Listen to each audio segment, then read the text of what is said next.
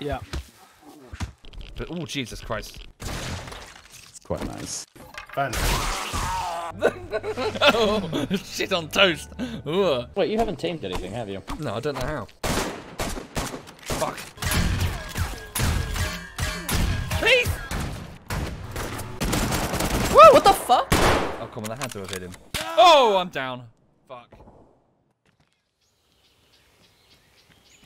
I really enjoy open world survival games. Things like the DayZ mod or the DayZ standalone or Rust or 7 Days to Die. They're absolutely my cup of tea. For those not familiar at all, they're a relatively new-ish crop of games that involve dropping people into a big open map and then just having them fend for themselves, either against the environment or people, or both. Survival games often stand in total contrast to the rest of the gaming industry, as they put this overwhelming emphasis on player freedom. The developers still have influence, yes, they dictate how the game world works, but it's much more subtle. It requires thinking things through carefully, without the player being made aware that they're being directed. As a result, immersion, a quality that I personally feel is paramount to a decent game, comes very easy to the open world survival format. Many companies in the games industry often just copy what films are doing, using extremely structured story-driven narratives, motion capture with real actors,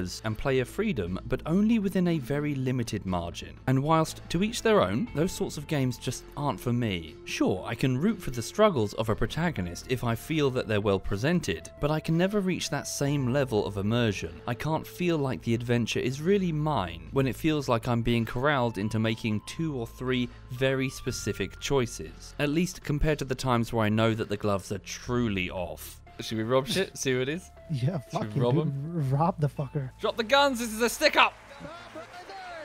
Stick up! What the? What? Oh, it's Harry! Rob all your shit, all of it! It's my musical instrument. I have a bearskin rug. Do you want a bearskin rug? What the fuck? Now, I'm a sucker for innovation in gaming. I just love it. I really love to see new ideas emerge in a genre. Those moments where you go, ooh, that's a clever idea. It doesn't happen often, but when it does, ooh. When some new game is released, I really don't care about all the marketing hype. I wait for all of that crap to die down, and then I like to dig in and chop through its mechanics, asking what new ideas do you bring to the table of this particular genre? And the answer can vary wildly, from nothing at all to, oh, I don't know, popularizing a new game format worth collectively billions. I mean, I am slowly making some video essays talking about the DayZ mod and its impact, the ripples of which the games industry is still feeling. And in one of those video essays, I talked about how the customer base experimented with the survival game concept, presenting this diagram to explain it. I've since taken that and have tarted it up a bit, showing more of the broad strokes, as far as I can see them, for the survival game market as a whole. This will be relevant to a point I want to make coming up. So here we have the DayZ mod, launching in 2012, and it rapidly became popular, seeing a flurry of creative energy as players worked to make their own versions of it. From there, we saw various development studios come in and create their own zombie survival sandbox games, sometimes innovative and interesting, sometimes not so much. Fairly quickly though, we saw some great ideas branch off further, presenting game modes with completely different approaches to survival, some of which were also inspired by voxel-based building games such as Minecraft a few years prior. This is where we saw the rise of the base building survival game mode. For years afterwards, it felt like developers were releasing games with the same few words. You've heard them before. Early access, base building, crafting, survival. This is basically why that happened. Hell, even franchises that, I'm sorry, had no business being in multiplayer open world survival were suddenly pivoting hard into that market, taking risks by just ignoring their previous customers. This was a trend and companies were going to ride it.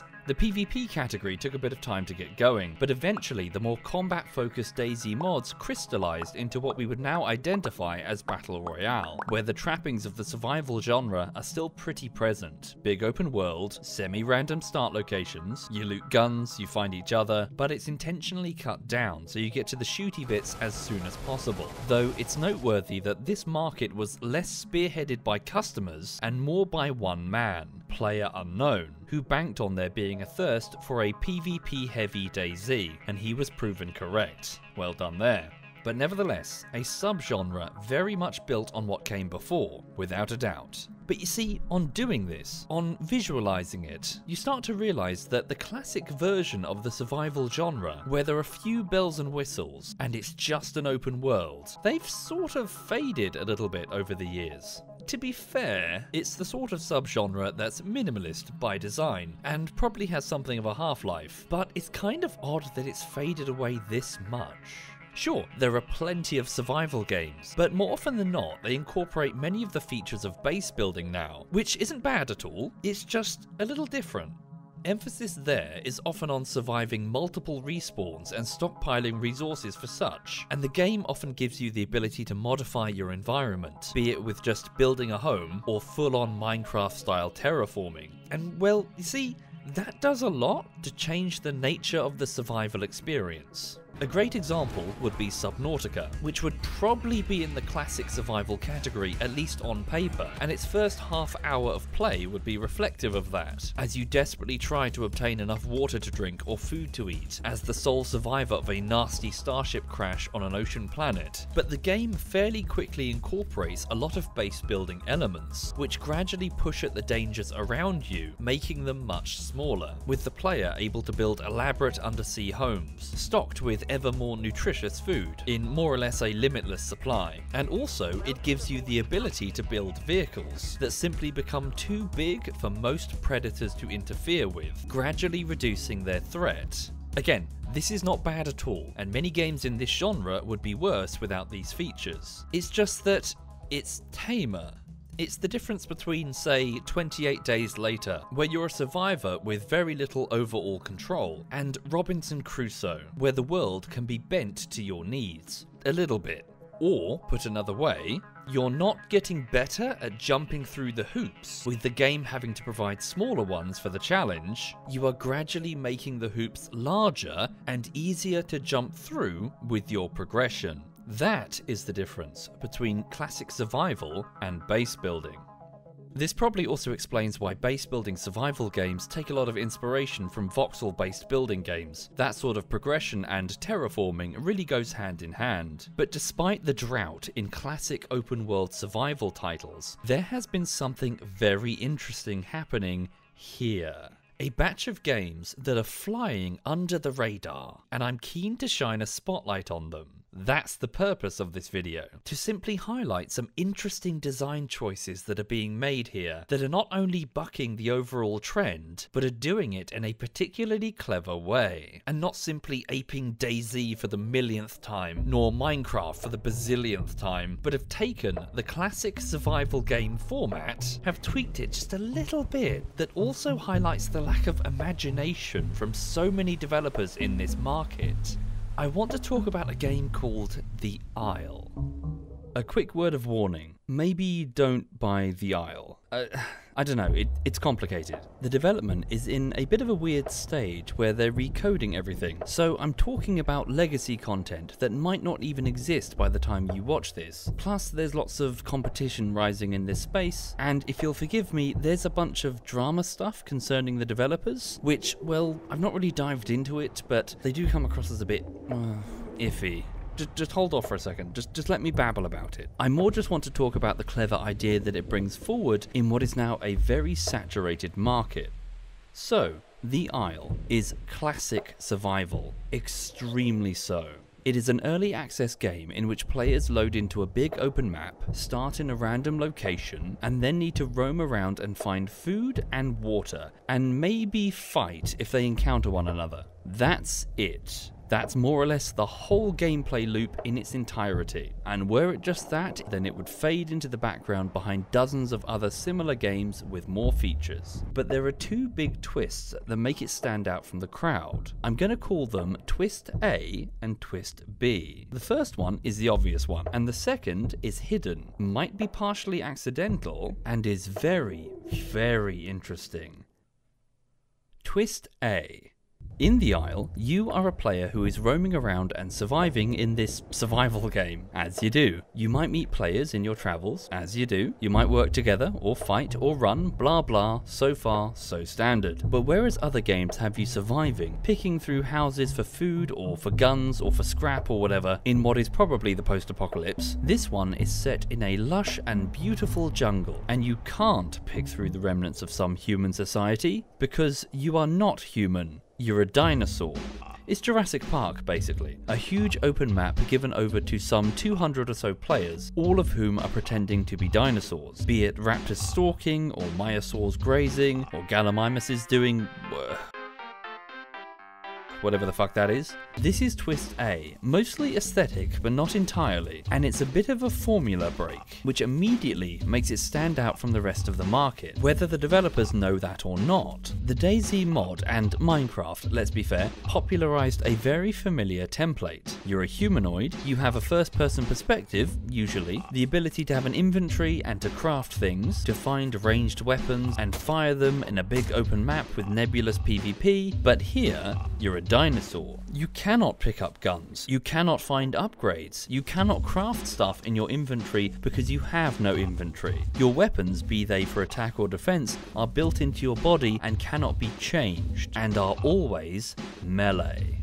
Just think briefly on all the survival games you've played, including the base building ones. It's almost always humanoids, probably with an inventory, probably with a gun. Even games like The Stomping Lands or Ark, who directly include dinosaurs, only really treat them as vehicles, launching with the standard you are human, you gather stuff, you craft that stuff, blah blah blah. So this small idea from the Isle, having players be animals, is a big change. In addition to this, there are some clever extras. Immersion has been focused on carefully, with excellent audio design.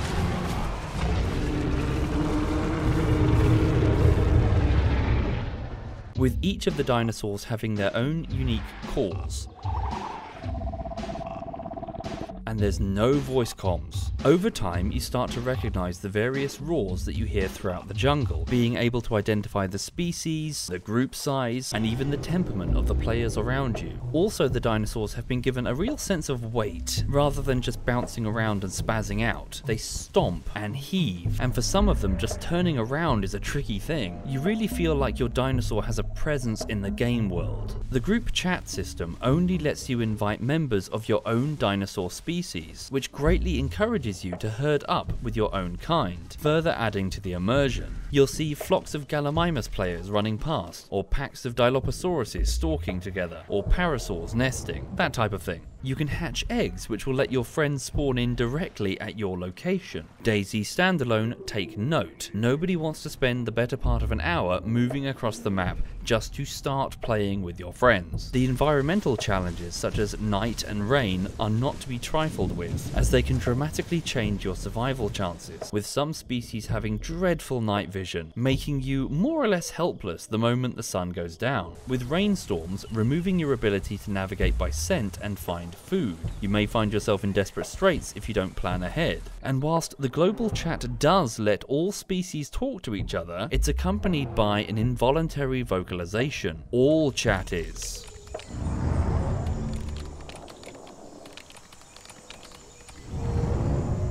Which is actually a pretty good idea, as you're sitting at night and you can hear Utah raptors barking, and parasaurs frumping, and T-Rexes roaring, all up into the night sky. It's all just players socializing in this great big dinosaur chat room.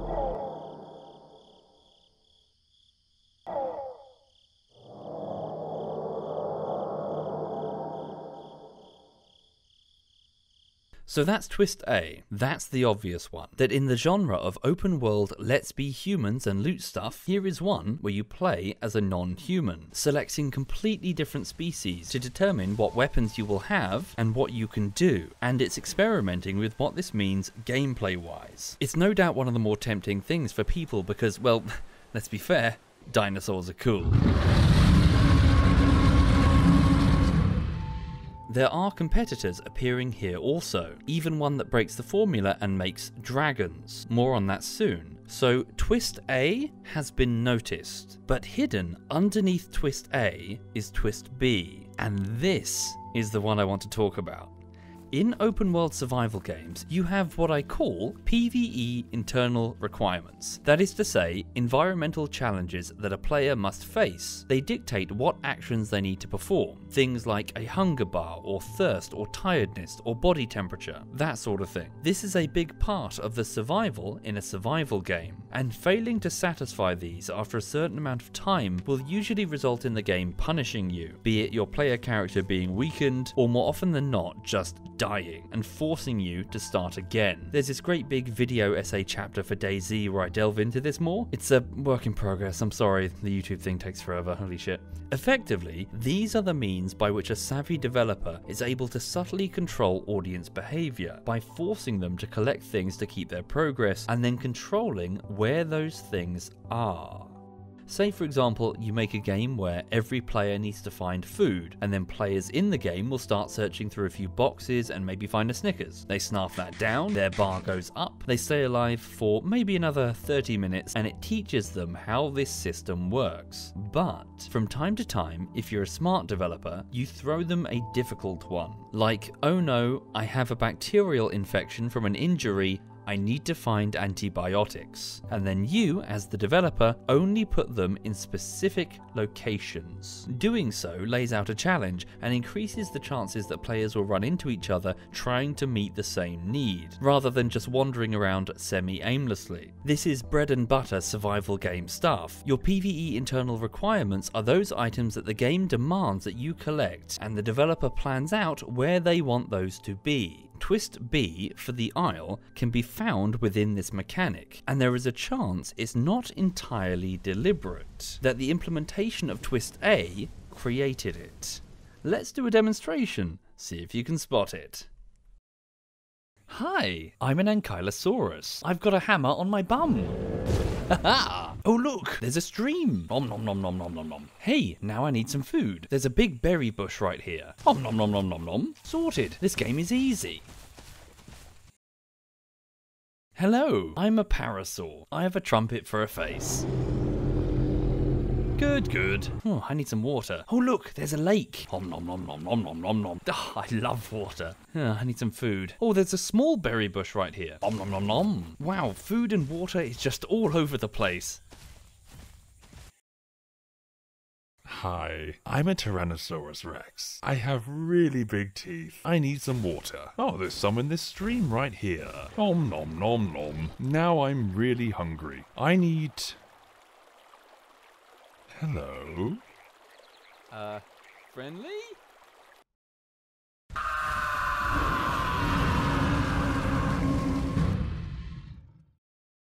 Twist B is, whilst half of the player classes are able to find their PvE resources around them, food literally grows on trees, the rest, playing as carnivores, physically can't do that. The developer has made it so that in order to simply exist in this survival world, they must eat the other players in it.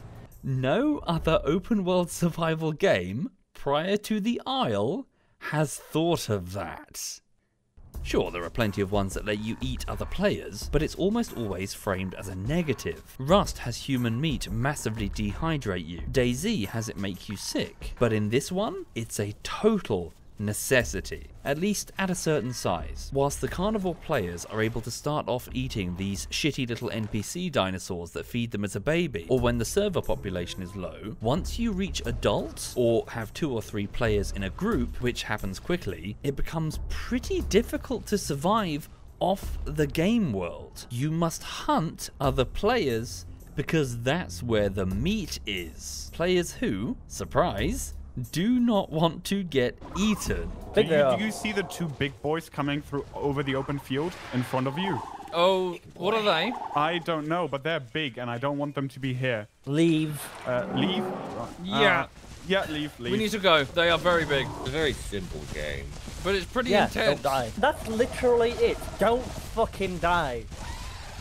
Now, this radically changes the formula. What would be a fairly generic survival experience suddenly turns into an intense game of cat and mouse, where everybody from the largest giga to the smallest dibble is part of a simple food chain. The game has created a food chain, and TwistieZ is forcing all players into it.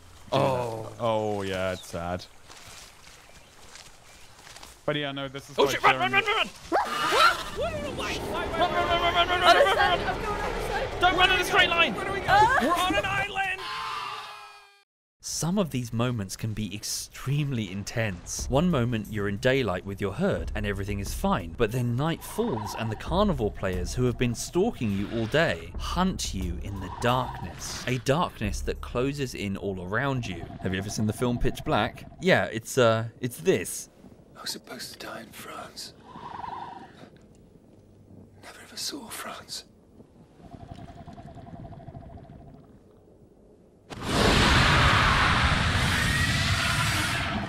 Are they Dilophosaurus? Oh my god, that's terrifying. They're out there.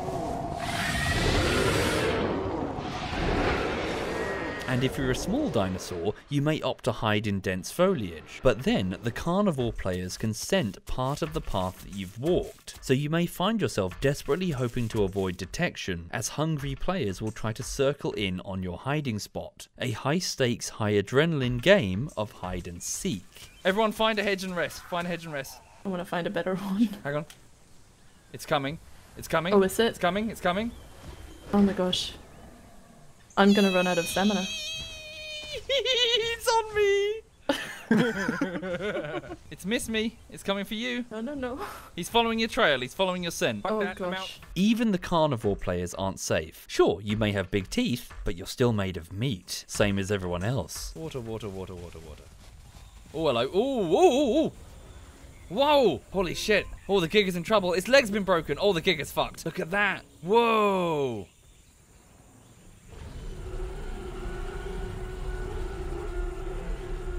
This small twist of taking some players' food requirements off the game world and slapping them directly onto players creates something extremely interesting. This is TwistieZ, and oh my god, what a good twist! Battle Royale games have a similar thing going. The player objective is to hunt each other, but I think their fast-paced nature handicaps them somewhat. You lose your gear as quickly as you find it, usually. There are exceptions. Classic survival games are slow and deliberate, meaning that the tension, the adrenaline, the fear is so much more palpable. Also, in a meta sense, it's good for diffusing toxicity. Losing your full-grown Triceratops to a T-Rex attack after 6 hours of growth, yeah, it's frustrating, but it's softened by the knowledge that, well, T-Rex has got to eat. The player probably had no malice in his heart, it's just the reality of being the T-Rex class. You are always hungry. Think of all the times that you've been killed by bandit players in a survival game just for the lols. Here it's less likely because your attacker probably has a motivation you can sympathize with. They're hungry. There's a lot of us. There's a lot of us. Oh my god. This is so cool. Oh, it's only a babby! So, this is fantastic stuff, but it gets even more epic when I tell you what the players themselves have done in response to the Isle. A number of servers, notably the ones called Teutonic, have set up role-playing conditions, in which players are further encouraged to behave as though they're a dinosaur, presumably realizing how interesting this survival gameplay could be if enhanced. For those who watched the DayZ video essays, you may be getting some deja vu. Customers are modifying, be it through literal mods or in this case just server rules, a product in a direction that the developer may not have expected. For example, some of these role-playing rules. Rule 36. Herbivore players cannot attack unprovoked. They need to do aggressive calls to warn predator players to get back. Your weapons are defensive, therefore a herbivore should be playing as such. Rule 42. Almost all dinosaurs are allowed to herd, but only in packs of up to a certain size, with special restrictions placed on apex predators, because, well, they're apex. They're not supposed to play well with others. And this also includes strict rules against carnivore and herbivore mingling. illegally. Rule 38. Herbivores cannot take revenge when a herd mate is slain by attacking the feasting carnivores. That's just not what herbivores do. The zebra don't bum rush the lions when one of their number is killed. And Rule 34. Not that one. If you are a special aquatic type of dinosaur, if you lie down in the water and stay still, players aren't allowed to hunt you if they are not aquatic themselves. They physically can, they can just walk over to the lake and press the mouse 1 button, but no lion dives into a murky river to try and hunt a hippo. That would be suicide. What I'm saying is that the customer response to TwistieZ has been very positive, with a lot of users totally on board for more, and great rules can elevate the gameplay into something truly unique and fascinating. A cat and mouse ecosystem game in which you feel like you're a dinosaur in your own little prehistoric world. Oh, fucking hell. Oh shit, oh shit, oh shit, Jesus Christ, it's a Rex. Den just got his head bitten off. Jesus Christ. But of all of the rules, there is one in particular that is really interesting. See, the base game has a bit of a problem. If each of the dinosaur species are class selections, like I said, and you're locked into them for hours as they grow, why would anyone pick the shitty classes on purpose? Imagine Daisy or Rust, but the only weapon you could use is the one you select on spawning. Of course, everyone is going to pick the sniper rifle. You'd be insane not to. In this case, for the Isle, everyone would go straight to the T-Rex or the Giga, the massive apex predators that dominate the map, rather than whatever that thing is. I can't take that picture seriously. It's like that's the best one they got. Dude, do you have any snacks? The massive apex predators that dominate the map, rather than... Sorry. Everyone would go straight to the T-Rex or the Giga, the massive apex predators that dominate the map, rather than this. Rather than this peculiar-looking herbivore. Well, the role-playing servers responded by attempting to course-correct the game's design flaw by enforcing something called the body down rule. It goes something like this. When a hunt commences, the herbivores are running, the carnivores are chasing, but the moment any player dies, be it a herbivore through blood loss or a carnivore getting careless, the hunt stops on the role-playing servers. A body is down. It doesn't matter what the source of the meat is available. It centers the conflict around what it is supposed to be about, your PvE requirement, food. If the Predator players continue the chase after this point, then an admin smacks them. They must instead camp the body and eat it, not leaving it until they've stripped the carcass bare, a process that might take up to an hour. This rule not only has the Predator players behave exactly as Predators do in real life, the lions don't take 2 bites out of their kill and then just keep chasing the herd, it immediately relieves the pressure on the herbivore players and makes them viable to play. Rather than just being non-stop hunted across every compass point, it forces the Predators to slow the fuck down, to give the herbivore players, with their much weaker classes, a breather. In fact, in many cases, it makes playing the weaker classes a lot more fun. Sometimes it's just more thrilling to be the chased rather than the chaser. I think we can hear. Oh, I see it. I see it. Oh my god. Okay, hello. Hi, how you doing? I feel inadequate. Do you now? Yes, you guys can stay over there. Yeah, I'm right just- there. I just Actually, wanna no, get a little no, bit no, no, closer. no, no, no. You guys can stay right there. Oh shit. Get the chicken! Furthermore, this creates a really interesting ritualistic play, in that with a body down, the carnivore players have no further need to be aggressive, and the herbivore players don't have to worry about being chased since their pursuers are probably fed, and the other circling carnivores don't necessarily need to start a fresh hunt. Not always anyway. They can try to beg for scraps off the kill. In fact, it's really not uncommon to see a large T-Rex player making a big kill, only to find that the commotion attracts a pack of scavengers, who, through sheer weight of numbers, are able to challenge the Rex, who also, being fed and unwilling to risk 7 hours of playtime growing his massive dinosaur, probably relinquishes his prize to the starving opportunists. They don't have to. They can stand their ground and fight, but if they fuck it up, then, well, they're back to square one as a baby Rex, looking like a moron. This sort of gameplay, this player-driven ecosystem sim, is intensely fascinating. Come daybreak, you'll often find the carnivores have made a kill and are sitting there with bellies full, the herbivores are grazing and are just together hanging out, and after all the excitement of the hunt, everyone, apart from one or two unlucky buggers who are breakfast, is just relaxing, chatting, getting to know each other, and mingling in their own herds and packs that are... It is helped by the fact that everyone is melee, so you can be in relatively close proximity to each other without worrying about someone else shooting you with a scoped weapon. Compare and contrast to other survival game communities, where the populations, through betrayal and dickery, are just a paranoid mess of twitchy players. Sure, let's not lump everybody together. There are role-playing communities out there too, but nothing like this. Here, the ritualistic play of role-playing servers, encouraging players to act as dinosaurs, built on PvE ideas that are forcing players to hunt each other as carnivores and herbivores, here's a gameplay loop that feels utterly unique. Shit, no! God damn! Fuck! No! Shit! Out of the darkness, hunted, silent as anything. Bollocks. That's how it goes, folks. That was the Isle.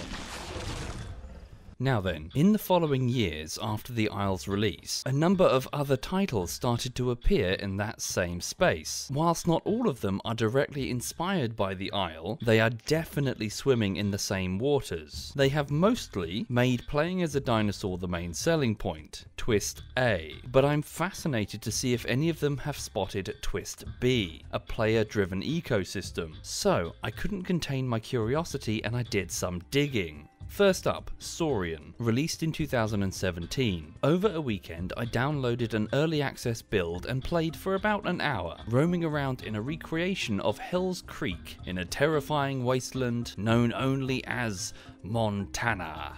It sounds positively dreadful. Once there, I spent some time roaming around as an avian-type dinosaur, with the developers going so far as to render it with feathers. In fact, a huge amount of the focus appears to be on making it as faithfully realistic as possible. It's a core selling point, with a main menu encyclopedia of flora and fauna that's in the game, and the names of the experts that they've consulted. And whilst it was interesting, I think this just might be a case of mistaken identity on my part. It appears to be inspired not at all by multiplayer open-world survival games, but as a class-based fighting game called Primal Carnage from 2012 and Primal Carnage Extinction from 2015, and it is exclusively single player. There's talk about multiplayer maybe, but it's a stretch goal. Dinosaur survival game, yes, but no TwistB.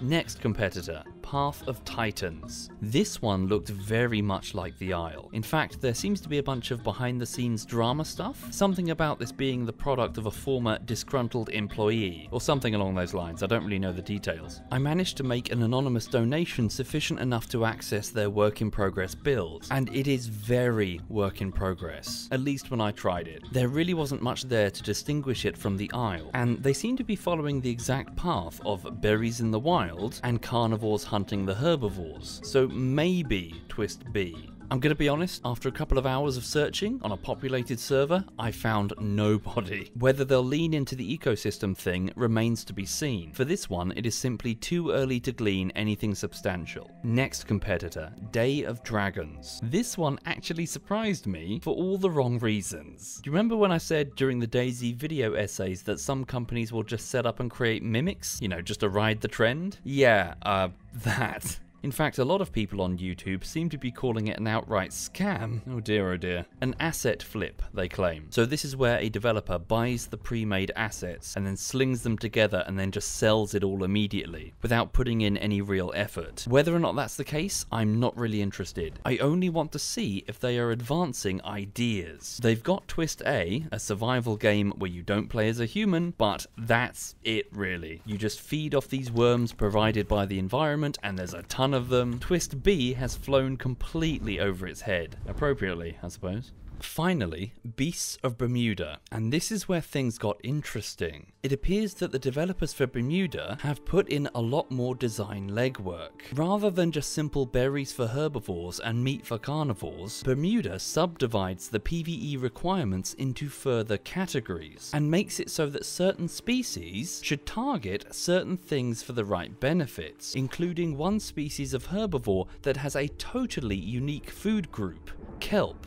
In addition, the carnivores get a similar treatment, with the distinction being made between meat, fish and carrion, with fresh meat only on the body downs, and carrion spawning all over the place naturally. Frustratingly though, as you've probably gleaned from that description, despite flirting with TwistieZ, I don't think Bermuda really grasped it. There's an absolute abundance of spawned carrion, both on land and in the ocean. I had no trouble staying well fed and even got overweight, just eating the meat sprawled around me in the game world. And this was the highest population server I could find. The forcing of PvE requirements onto other players it isn't really there. The cat and mouse gameplay never crystallizes, it just remains optional. On asking people, I was told that eventually you can grow large enough that the carrion won't quite suffice. But from what I gleaned, that could take quite some time. The figures that they were giving me were in weeks. If that's correct, that's mental. I don't think many players are going to see that. In the Isle, you're forced to start hunting players within the first, say, 2 to 3 hours, sometimes much less. It all depends on the species. Credit where it's due though, Beasts of Bermuda is exactly the sort of thing that makes me so excited when I try looking underneath the hood of game design. You can see ideas start to evolve. Many of the role-playing ideas that I praise Teutonic for doing, Bermuda puts in by default. There is a comfort system in which your growth or even health is affected by, say, mingling with carnivores, or going off solo as a herd animal in a storm. Hell, your dinosaur can just die by not behaving as it's supposed to, through debuffs that you ignore. Whereas on a role-playing server, you're just going to get a finger wagging from an admin. There is also the inclusion of flying dinosaurs and marine environments, which can radically change your perspectives and your challenges. It's almost like 3 survival maps that have been layered on top of each other: air, land and sea, with even a subcategory on land: burrowers, who exist in their own little underground world of tunnels. Plenty of Minecraft memes on the subreddit there, unsurprisingly. Most of the other competitors have none of this. And finally, those weather events have been really beefed up. Storms will encourage you to hunker down or find caves. Tornadoes will make you leave the area. And the most amazing one, monsoons that will cause rising sea levels, letting the massive ocean predators cruise deep inland to find the desperate trapped players clinging to ever-shrinking patches of soil. This is a fucking great idea. Effectively having one survival environment invade another one periodically. Alas, as much as I would love to praise it, I think Bermuda is always going to play second fiddle to the other competitors. The textures are really quite bad, as can be the audio. Listen to this dinosaur's tail, just listen to this stuff. Come on, that's like stock whip sound effect level here. The dinosaurs almost seem weightless in this engine. They glide and glitch over the terrain, which your camera clips through regularly. This footage that you're seeing right now, this isn't exaggerated. This isn't like some low gravity server. This is just what I recorded while I was there. And with all the color palettes being customized with these brightly colored dinosaurs, it looks very, just cheaply made. Which really is a shame. It perhaps wouldn't be such a problem if its competitors didn't look like, well, this.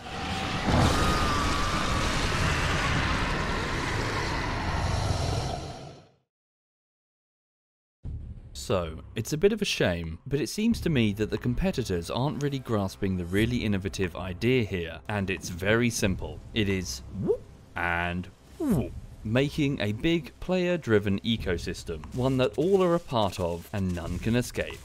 Hell, other developers? There's a lot more room here, in this section of the market. You don't even have to do the dinosaur thing. You could easily have an open world game where players are mammals, surviving on the Serengeti, or fantasy creatures on an alien planet, or even insects in some random back garden. Imagine having 200 odd players roaming around as bugs, turned monstrous by the change of scale and good audio design. You could have some players being snails, low speed, high armor, butterfly players flapping from flower to flower, spider players trying to eat them, and stick insect players that are...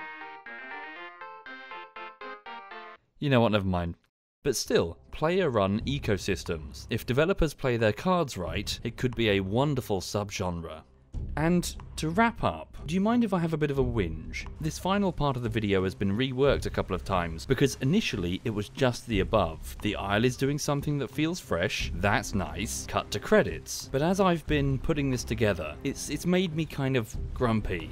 We've had almost 10 years of this as consumers. Almost 10 years for developers to properly experiment with and take the format of survival in a bunch of different directions. And very few feel as though they actually are.